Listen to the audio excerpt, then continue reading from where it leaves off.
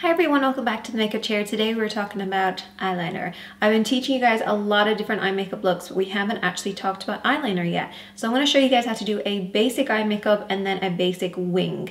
But I want you guys to give this a go, because what I want you guys to do is, once you've tried it out, let me know how you get on. If you have any issues, any problems, if something doesn't work for you, I want to hear back from you. So leave a comment, let me know any problems that you have with eyeliner. Maybe you already have some already, or maybe this video is going to sort it out. If it doesn't, I want to hear from you, so when I do my in-depth video all about eyeliner, I get to cover the main topics of concern that you guys have, because I am here to help. You can also send me a picture over on my Instagram. My Instagram stories is always open, so I might respond on my story, I might respond to you directly depending on how many messages I get, but you can send me a picture of your eyeliner and we'll try and fix it up for you. Oh, and I want to say I also go through eye makeup in this video as well, but it's a little quicker. So if you want something a little bit more detailed, check out the videos up here and in the description box. We've done smoky eye, we've done an everyday look, we've added to it.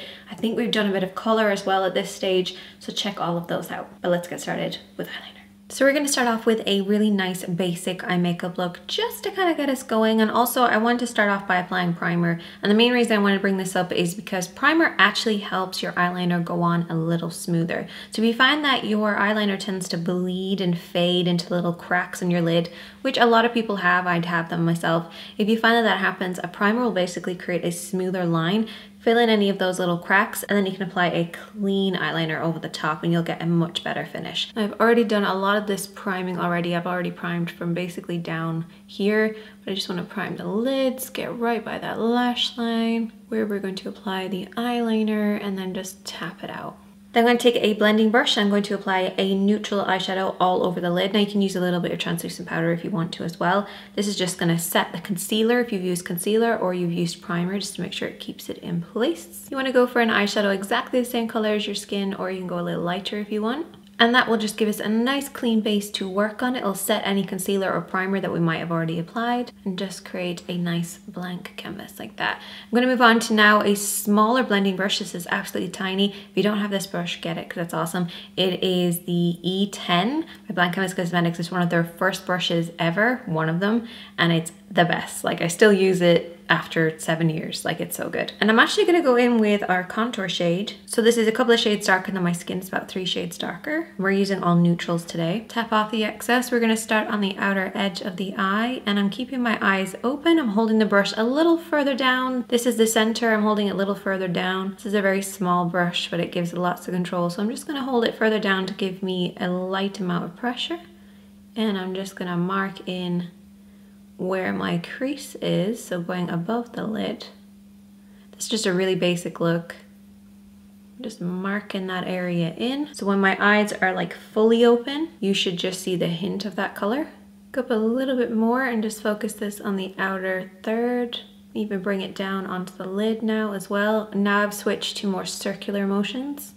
So we were going sweeping over and back, and now we're doing little circular motions. Circular motions typically apply a lot more product. Now I'm going to switch to a clean blending brush. This is the E26, one of my absolute favorites as well. And I'm just going to start kind of buffing on the outer edge and work it back and forth. This is a clean brush. There's no product on it. We're using this to blend out that contour, just to make sure it's nice and soft. We're going to move on to our fade shade. This time we're actually using my typical fade shade as a mid-tone. This actually makes a great mid-tone as well. So this is the fade shade right here. This is a little warmer than our contour shade, and it just creates a perfect fade. That's why we call it the fade shade. I'm using that small blending brush to apply this, and this is going to go higher. So what I would recommend for you guys to do is to have your mirror in front of you, look straight on, and just apply this above onto this little area that you can see when your eyes are open. So you don't have to do this. You can just keep your eyes open and look straight on in the mirror. If you don't have a lot of room between these two areas, you can just apply it on the outer edge and it'll still give you a nice fade effect. I'm also going to take that same shade and just apply it on the center of the lid. Take your clean blending brush and softly go over it again. Once we've contoured our eye, we can now go in with a little bit of highlighter. So I'm just going to apply a lighter shade, and this is matte, and we're going to apply it with a flat brush. You can apply a little bit of shimmer or satin if you want to. I will be applying a shimmer later, so that's why I'm going to be using a matte to start with. And then we're just going to apply this all over that inner corner and back over the lid. This is nicely pigmented, so it will basically be like cutting the crease, but like really subtle. It'll just match up to where we have that fade shade and then our contour. And if you don't know what I'm talking about, then you need to go back to week 1 and that'll explain everything, because this is a series and you gotta follow it every week, you guys. Make sure to come back every Monday or sometimes Tuesday. And to finish off the look, I'm going to apply shimmer just on the inner corner and underneath the brow. So this is a highlighter shade, the same shade, but it has a shimmer in it. So this time it's going to have that nice little glow and catch the light. It's very similar to just doing your face makeup. You know, you have your contour, your highlight, and then you have the highlighter that you apply with a little bit of shimmer. Basically the same thing. I'm going to apply that highlighter then just on that inner corner with the same flat brush and underneath the brows. So now that the eyeshadow is on and we've contoured and highlighted the eyes just a little bit, just to give them a little bit of shape, we can move on to eyeliner. So this is the fun bit. This is what we're all here for. So this is Borderline by Blank Canvas Cosmetics. What I like about this particular one is it's a great one for beginners because it gives you lots of control. It's not too long, it's not too short, it's got like a nice tip to it. It's a felt tip liner, so it gives you lots of control by just limiting how much product is going to be applied on the lid, rather than a lot of those gels where you can over apply it or under apply it. Sometimes they're heavier, or sometimes they're too thick, sometimes they're too thin. This one is nice and simple because it's felt tip and it's just going to glide over the eyes. There's a couple of things though before we get into actually applying the eyeliner. Make sure your feet are firmly on the floor. Make sure you aren't wobbling around like this. If you've got your legs crossed, uncross them, because honestly, you need the support. Make sure you've got support in your back if you're sitting on the floor. Make sure if you've got a magnifying mirror, you're not looking in the magnifying mirror until you're doing the final bits up close. If you apply your eyeliner in a magnifying mirror, you'll end up with a either really dramatic look or a very tiny little wing. Kind of depends on the look that you think that you're looking at. I'll tell you, this makes a massive difference. And let's just start off by creating a nice simple line before we get into doing the wing. My preferred way is just to hold it like I've been holding my paintbrush, eyeshadow brushes, and I literally just draw along. Now I use my pinky for support because, you know, your hand can wobble a little bit. So my pinky is placed here for a little bit of support, and that just stops my hands from shaking. When I'm doing the other side, I just rest it the other way. So it rests on this side like that, and this side on that side. If you're left-handed, you can do that, right? You place it like there when you're doing on this side, and then when you're doing the other side, you're gonna place it like that. Pretty much the same as what I do, but I'm not left-handed, so let me know if you are left-handed, does that work or not? What I like to do is I literally just aim for my lash line. This is gonna be tricky because I can't talk because I move my cheeks a lot when I talk. So I'm gonna try and be as quiet as possible. And we are gonna start on the center and work out. And you can see the motions I'm doing. It's just da, da, da, da. I don't try and do like one solid line. Short little strokes, building as we go along.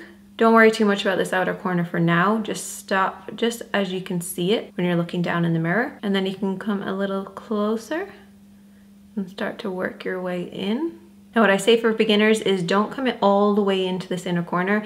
That's when you get that little bit of fading and bleeding. Not bleeding for your eyes, I mean bleeding from the actual liner itself. The liner will bleed out and fade into like little cracks and stuff. So don't bring it all the way in here. Just kind of start where your natural lashes start.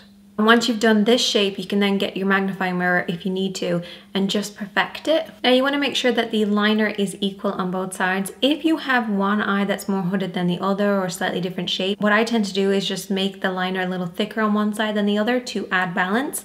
The easiest way to find that you have balance though is to look down in the mirror and to just slowly tilt your head down and just watch for when the eyeliner hits that little ridge right here, and it should hit the crease at exactly the same time as you look down in the mirror. Wing time. So the easiest way to get a perfect wing is to do a stencil to begin with. So I'm going to take a flat brush like this. You see how flat that brush is? You can also use an eyeliner brush or pretty much anything that's just a nice clean brush. And what I do is I put a little bit of black eyeshadow just on the tip of it. Then I take a makeup wipe and I literally squash down the brush like that so it's as thin as possible. And it will take off the majority of that color and it'll be slightly damp as well. And then I can just literally stamp this to make sure that it matches up. So I tend to go and look at the angle here and try to match that angle on this side. And I just stamp it down once I feel like it looks exactly the same.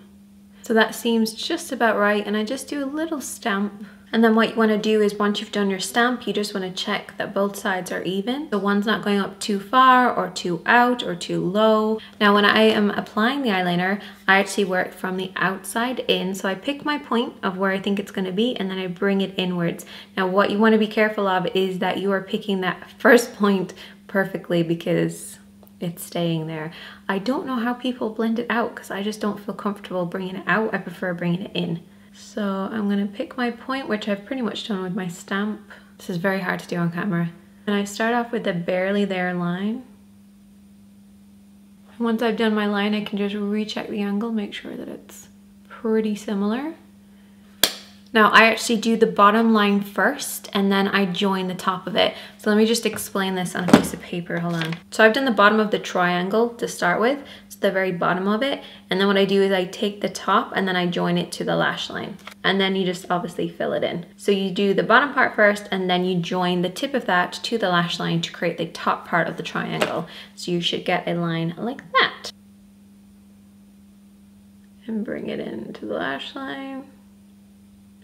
And then you can fill it in. And then once I've created this sort of a shape, we want to extend it so we get more of a sharp finish. And what I basically do then is extend the outer edge line ever so slightly.